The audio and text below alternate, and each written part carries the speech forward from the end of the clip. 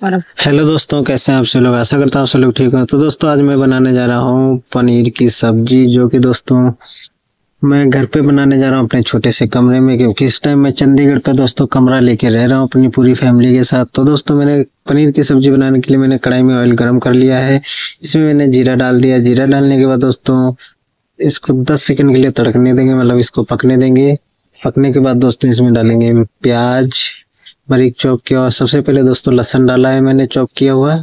अब इसी में डालेंगे प्याज। जैसे हमारा लहसुन पक जाएगा उसके बाद में डालेंगे प्याज, और इसको दोस्तों फाइनली हमारा लहसुन पक चुका है। इसी में हम प्याज डाल रहे हैं। प्याज डालने के बाद दोस्तों अच्छे से हम इसको प्याज को भून लेंगे, मतलब गोल्डन ब्राउन कर लेंगे, पका लेंगे अच्छे से।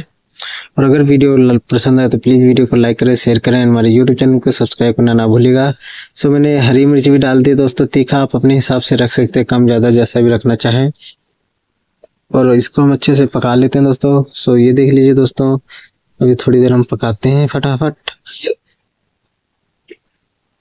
सो फाइनली दोस्तों प्याज भी हमारा पक चुका है। इसी में मैंने बारीक चॉप किए हुए टमाटर डाल दिए।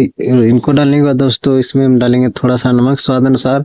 आप कम ज़्यादा जैसा भी खाते हैं उस हिसाब से डाल लीजिएगा, क्योंकि दोस्तों नमक हर किसी का अलग अलग टेस्ट होता है। कोई कम खाता है, कोई ज़्यादा खाता है।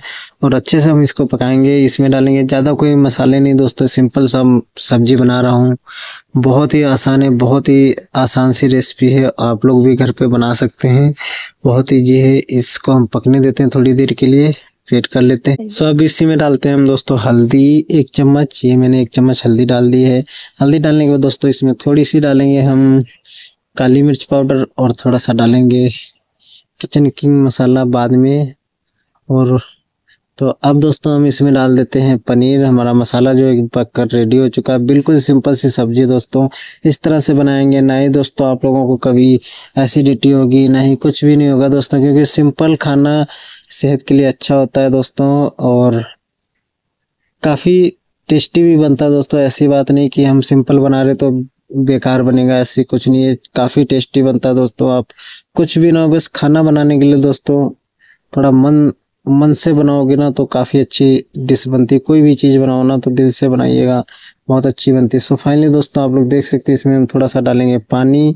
ये मैंने काली मिर्च भी डाल दी है दोस्तों, इसमें बाद में डाली मैंने काली मिर्च, साथ में पक जाएगी दोस्तों। और अब इसी में डालेंगे हम थोड़ा सा पानी। ग्रेवी दोस्तों मैं कम ही रखूँगा, ज़्यादा नहीं रखूँगा, क्योंकि दोस्तों पानी को मैंने सुखा देना है, ज़्यादा नहीं रखना है।